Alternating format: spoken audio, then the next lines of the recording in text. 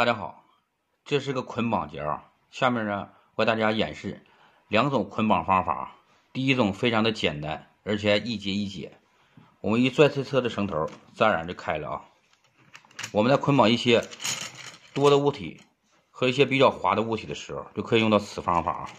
首先，我们将一些物体给它连起，连起之后，将这绳围绕着上面给它进行缠上一圈。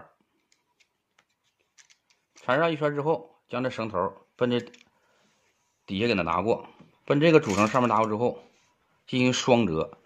为什么要进行双折呢？就是在我们在解开的时候，为了它解开非常方便，所以说就给它进行双折啊。看似简单，当它受力时，它会牢牢的锁紧，不缓结，不开扣。用这种方法捆绑，锁紧防滑，安全牢靠。下面呢，我给大家演示它的第二种捆绑方法。